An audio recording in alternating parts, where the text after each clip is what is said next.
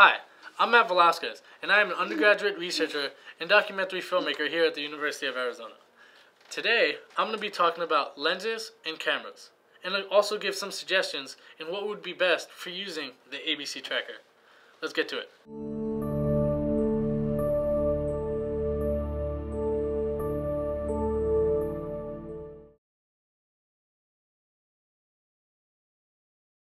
So first off, lenses are kind of broken up into two different categories for the most part.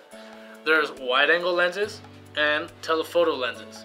So anything that's 35 millimeters or less is considered a wide-angle lens. Anything larger than 35 millimeters is considered a telephoto lens. So what is millimeters? Millimeters is what's used to measure how, you could say, zoomed in a lens would be. So if you have a lens that is, let's say, 100 millimeters, the image is going to be a lot more zoomed in than, let's say, something that's 18 millimeters. So 18, a wide angle lens, and 100 millimeters, a telephoto lens. There are also other subcategories of lenses. Let's say, like a macro lens, this 100 millimeter macro lens. What makes this a macro lens is its minimum focusing distance. What that means is you could get closer to your image and it would still, you could be able to still get it in focus. Let's say using other lenses, not considered macro, you would have to actually probably go a lot farther to be able to get that image in focus. So when filming insects, let's say for the ABC tracker, you want to look for a macro lens. So when shooting with these different lenses, let's say like this 100 millimeter macro lens or this 18 millimeter wide angle lens, there's going to be a different depth of field. When you're shooting with a lens that's a lot more zoomed in or has a higher millimeter value, the depth of field is going to be a lot more shallow, meaning less things are going to be in focus, which is what you don't want when shooting small insects. You want a very deep depth of field. That way you could get a lot more of the insects in focus at one time. So how do you get that really deep depth of field? Each lens has an associated aperture value. What an aperture is how wide the lens is open and how much light could get in. The wider the aperture, the more light comes in, which is a good thing, but the depth of field gets a lot more shallow.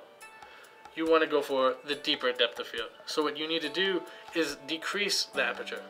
And most of those, you're able to do that, by twisting. Usually there's a piece here that you can twist that'll decrease the aperture value. So again, to get the deepest depth of field, you want to shrink the aperture value, which means you're going to have to increase the amount of light in your scene. So maybe instead of using one light bulb, you may use 2 light bulbs. But you get that deeper depth of field and more insects or other organisms you might be filming in focus. In addition to the aperture, these values are measured in something called f-stops in photography. So let's say this lens particularly has an f-stop of 1.8. So that means the aperture is going to be very, very large. I could open it up very, very large. What you want is something higher than that. Let's say the most you could close this aperture is f16. But at f16, you're not going to get a lot of light in. So that's not a realistic value you could have it at. You'd like to have it at f16 because the depth of field is going to be a lot deeper. But realistically, you probably have to go for something lower. Realistically, you just kind of got to play with your light setup. How much light do you put on the organism without disrupting it? Or how much can you not to be able to get the best deep depth of field possible?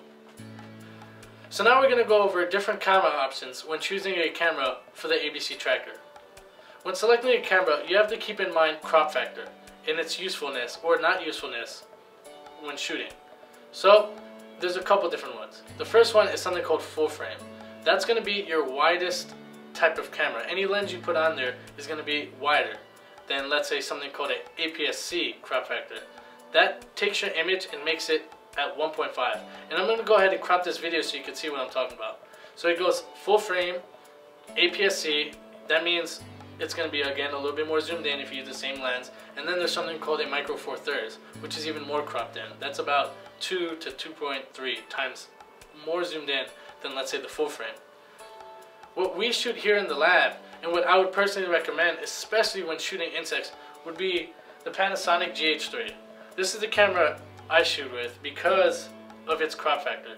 It's very useful for me when I shoot with insects. So let's say if I were to use a 100 millimeter lens with a full frame, I'm actually going to get double the wideness of the shot than I would if I were to shoot with the GH3.